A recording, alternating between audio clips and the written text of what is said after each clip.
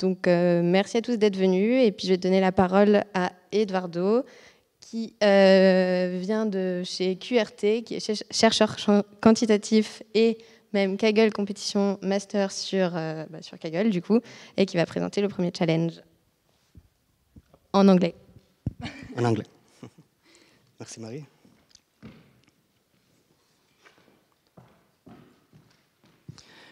Bonjour à tous. Hello everyone. My name is Eduardo Peinetti. I'm a quantitative researcher at Cuban Research and Technologies. I'm also a Kaggle Masters. I really enjoy this type of challenges, and I hope that you enjoy ours. Let me introduce first QRT. So Cube is a quantitative and systematic investment manager, and we have a quantitative and systematic approach to investing. This means that we don't come in the morning and say, I feel I should buy Apple today. It's data-driven. All of our investments are data-driven, and the algorithms make the decisions. Our investors are institutional investors, which include sovereign wealth funds, pension funds, universities. And we're located in Europe and Asia. We have offices in Paris, London, Hong Kong, Mumbai, Singapore. But we invest all around the world. And we invest in many asset classes such as equities, cryptocurrencies, commodities, and electricity. And so the challenge for this year is to explain what drives the price of electricity. And obviously commodities have a big impact in the price of electricity, the price of natural gas, the price of coal, but also geopolitics, right? And we have seen that in the last couple of years with the invasion of Ukraine, how the prices of electricity have been moving a lot based on what has happened in geopolitics. And we have also seen that, for example, the weather has a big impact. So this is a map of last week, where the red means that we have had a much higher temperature than it is normal for this time of the year. So of course that has an influence on the price of electricity, right? The price of electricity has dropped quite a bit. And we can see that in these maps. So the map on the right is from a month ago, and this one was from last week. And we can see that the prices of electricity have changed, fivefold, tenfold. And we can also see that the prices of electricity change depending on the country. And they change depending on the country for different reasons. One of the reasons is that each country has a different production mix. So for example, France depends a lot on nuclear power, and more and more on renewables. And on the other side, for example, Germany depends very strongly on fossil fuels. And again, it's also increasing its production in renewables. So each country has its different production mix, and that affects the price that they can get for electricity. And since France and Germany and other countries can get different prices, sometimes you can exchange electricity between the countries, right? And there is a very active market in Europe where you can exchange the electricity.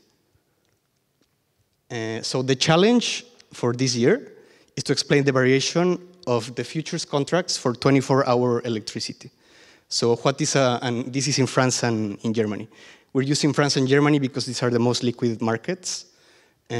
First, a future contract is an agreement to buy or sell a commodity, an asset such as electricity. So for example, if a nuclear plant wants to sell electricity tomorrow, they can fix the price at which they sell it. Otherwise, usually this happens in an auction where people come and offer if they want to buy or they want to sell. You can buy for 24 hours, you can buy for the next week, but we're focusing on one day data.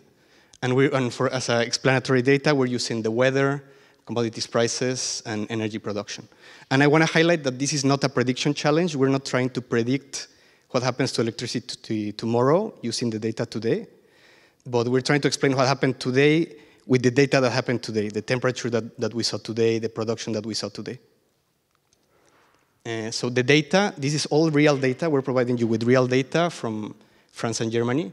We have anonymized the dates and the data so that you cannot just go and look at what happened a month ago and predict exactly what was the price of the electricity.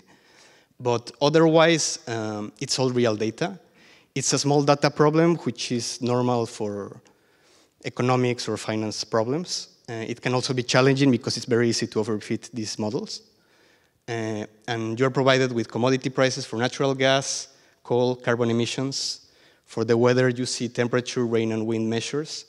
And you can also see the production, both in Germany and France, for nuclear plants, natural gas, coal, solar, wind, hydro, and lignite, which is very important in Germany.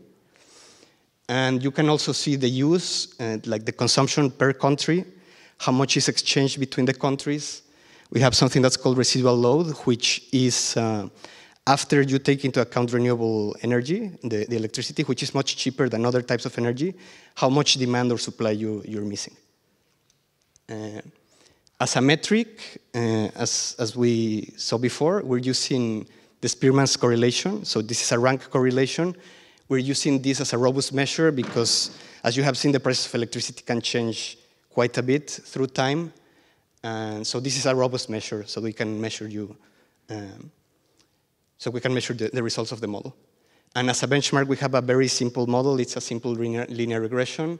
We clean the data just by filling missing values with zeros. And we use the same linear regression by aggregating all the data for Germany and for France. But you can do different things, right? You can have one model for France, one for Germany. More complicated models can help. So all of this is your choice. And thank you. For more information, you can see these websites. Also, in the main website, you can also find a notebook where you can see the benchmark and some hints on what to do next. So thank you.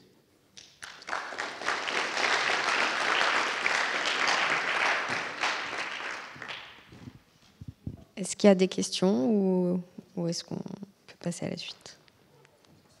Non, c'est bon. OK. Merci beaucoup, Eduardo.